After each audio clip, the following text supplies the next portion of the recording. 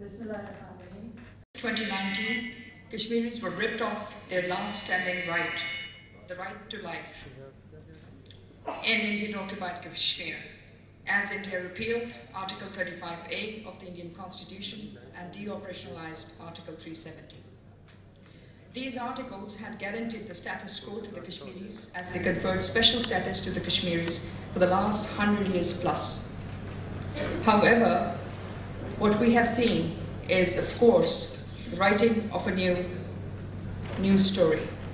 With a stroke of a single pen and the consensus of the far right, India's decision was made that Kashmir is to be annexed. So what does this mean for the Indian Ocean? Very simple.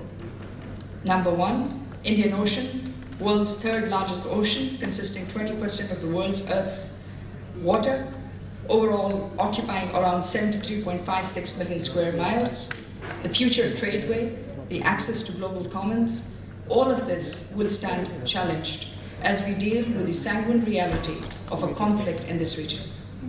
And let me be very clear over here to state that perhaps Kashmir looks at this moment as a landlocked, small issue which India is trying to suggest. The reality is far from it. It's a bilateral dispute consisting not just merely an issue of territory, but it is the issue of the people of Kashmir. And most importantly, it will also raise bigger questions. If war breaks out, what will be the consequences of the larger nuclear exchange in the Indian Ocean? In this regards, I will only end today's welcome remarks on one thought for everybody in this room, and perhaps also for the rest of the world, which is looking at this situation from a distant eye. And that is the story, and there's a vulture walking behind, waiting for that child to die and for that vulture. Well, this picture was known as the vulture and the girl.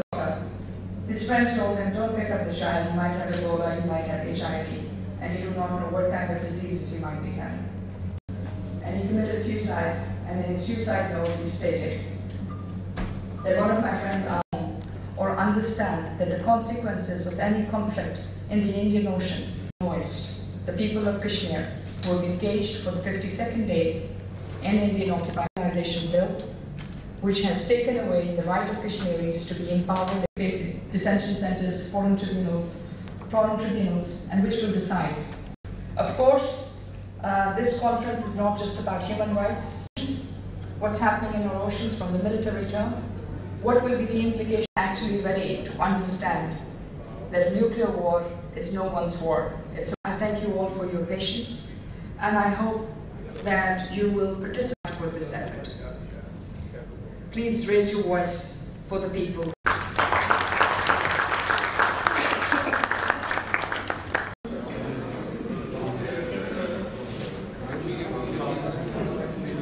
This is a task given, so I'll endeavor my best to deliberate on that. Today's world's 70% world trade, largest oil reserves, almost 90% world oil trade is invariably passing through this ocean.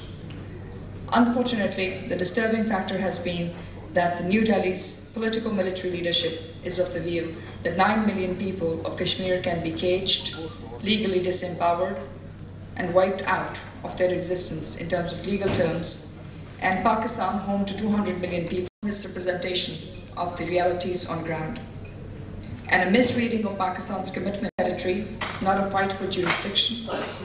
It is a people's war for Kashmir, who are still waiting to stand against terrorism. It is in the ashes of 9/11 that New Delhi hoped that it could paint just and determined fight of the people of Kashmir for freedom, and the structures of violence can no longer hold down.